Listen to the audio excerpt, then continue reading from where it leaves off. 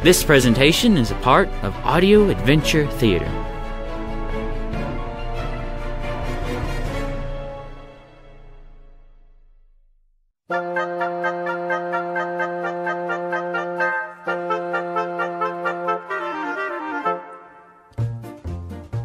CTD Productions presents to you Winnie-the-Pooh, based on the books by A.A. Milne, starring Philip Thiessen as Winnie-the-Pooh and Ray Thiessen as the narrator. Episode number 3, Woozles and Eeyore's Tale.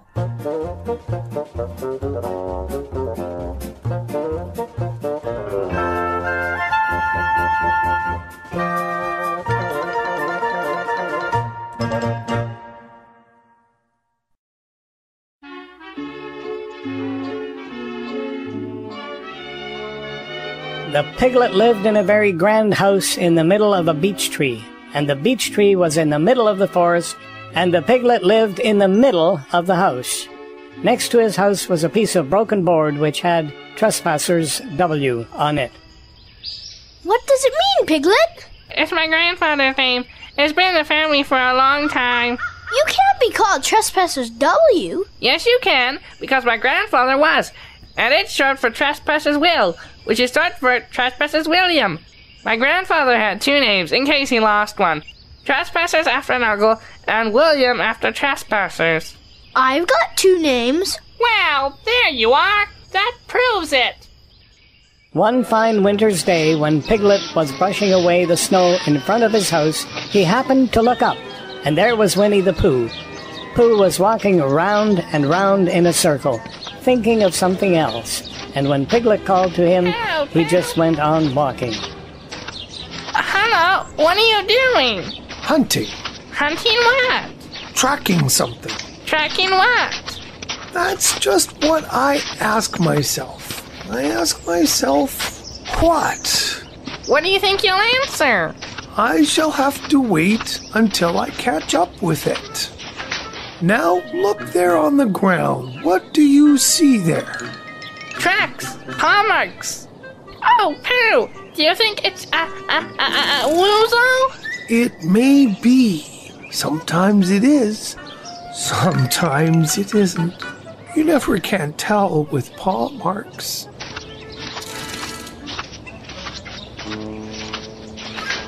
What's the matter? It's a very funny thing, but there seem to be two animals now.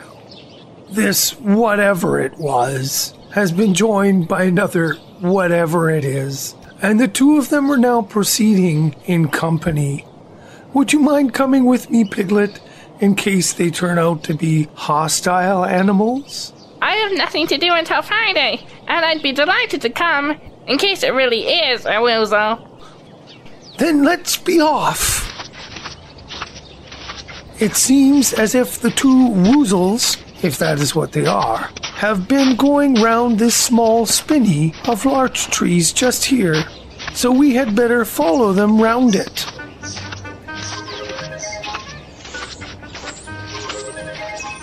You know, Pooh, my grandfather, Trespassers W, had a remedy for removing stiffness after tracking. Oh, yes? We must try it then. But in his later years, he suffered from shortness of breath. I wonder what a grandfather is like. Perhaps this is two grandfathers we're after right now, and if they are, I wonder whether I should be allowed to take one home and keep it. Look! What? The tracks! A third animal has joined the other two. Pooh, do you think it is another woozle? No, because it makes different marks. It is either two woozles, and one as it might be Whizzle, or two as it might be Whizzles, and one, if so it is, a woozle. Let us continue to follow them. I wish very much that my grandfather, TW, were here, instead of elsewhere.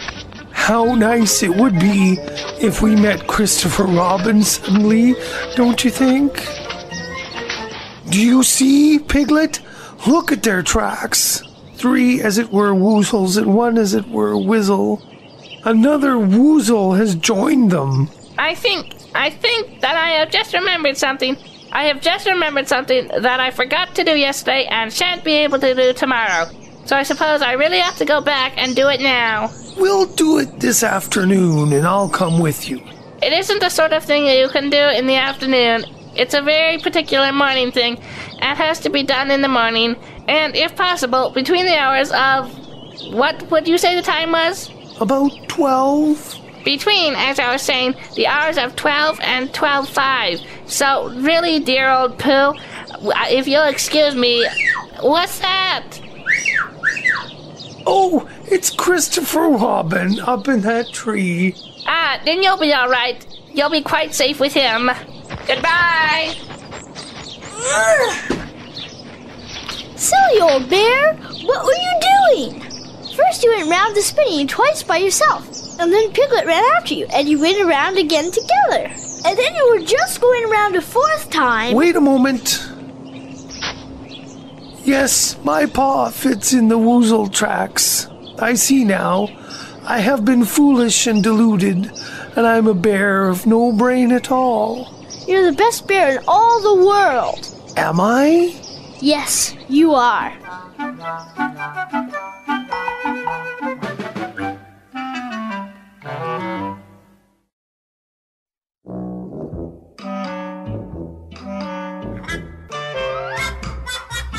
The old gray donkey, Eeyore, stood by himself in a thistly corner of the forest, his front feet well apart, his head on one side, and thought about things. Why, wherefore, inasmuch as which? How do you do? And how are you? Not very how. I don't seem to have felt at all how for a long time. Dear, I'm sorry about that. Let's have a look at you. Why, what's happened to your tail? What has happened to it? It isn't there. Are you sure? Well, either a tail is there or it isn't there. You can't make a mistake about it. And yours isn't there. Then what is? Nothing. Let's have a look between my legs. Huh. I believe you're right. Of course I'm right. That accounts for a good deal. It explains everything. No wonder. You must have left it somewhere. Somebody must have taken it. How like them. Eeyore, I, Winnie-the-Pooh, will find your tail for you. Thank you, Pooh. You're a real friend, not like some. So Winnie-the-Pooh went off to find Eeyore's tail. It was a fine spring morning in the forest as he started out. Through copse and spinney marched Bear, down open slopes of gorse and heather, over rocky beds of streams, up steep banks of sandstone into the heather again, and so at last, tired and hungry, to the 100-acre wood, for it was in the 100-acre wood that Owl lived. And if anyone knows anything about anything, it's Owl who knows something about something. Or my name's not Winnie-the-Pooh, which it is. So there you are. Owl lived at the Chestnuts, an old-world residence of great charm, which was grander than anybody else's, or seemed so to Bear, because it had both a knocker and a bell pull. Owl! I require an answer. It's Bear speaking. Hello, Pooh. How's things? Terrible and sad, because Eeyore, who is a friend of mine, has lost his tail, and he's moping about it. So could you very kindly tell me how to find it for him? Well, the customary procedure in such cases is as follows. What does crustamony proceed cake mean? For I am a bear of very little brain, and long words bother me. It means the thing to do. As long as it means that, I don't mind. The thing to do is as follows. First, issue a reward. Then... Just a moment. What do we do to this? What you were saying? You sneezed just as you were going to tell me. I didn't sneeze. Yes, you did, Owl. Excuse me, Pooh, I didn't. You can't sneeze without knowing it. Well, you can't know it without something having been sneezed. What I said was, first issue a reward. You're doing it again. A reward! We write a notice to say that we will give a large something to anybody who finds Eeyore's tail. I see. Talking about large somethings, I generally have a small something about now, about this time in the morning. Just a mouthful of condensed milk or whatnot, with perhaps a lick of honey. Well, then, we write out this notice, and we put it up all over the forest.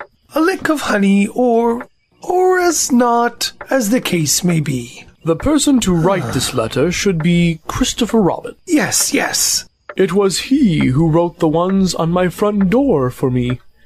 Did you see them, Pooh? No, not at all. Didn't you see them? Look at them now.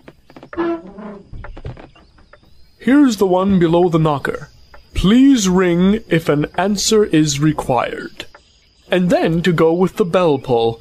Please knock if an answer is not required.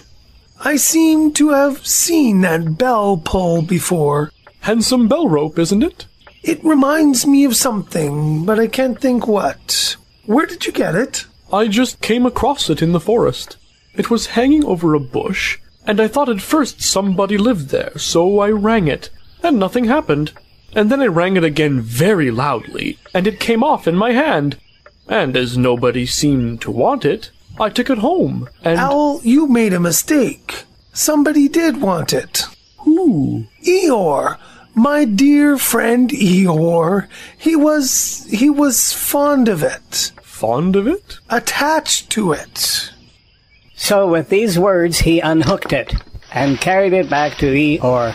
And when Christopher Robin had nailed it in its right place again, Eeyore frisked about the forest, waving his tail so happily that Winnie-the-Pooh came over all funny, and had to hurry home for a little snack of something to sustain him. And wiping his mouth half an hour afterwards, he sang to himself proudly. Who found the tail? I said Pooh at 2:45. Only it was 11:15, really. I found the tail.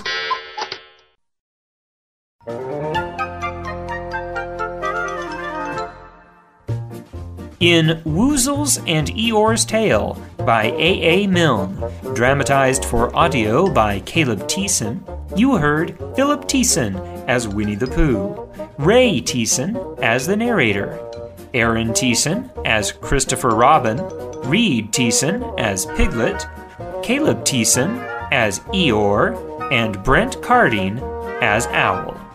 The audio adventure theater theme was composed by Garrett Vandenberg. The program was produced by Caleb Thiessen. Winnie-the-Pooh by A.A. Milne is brought to you by CTD Productions.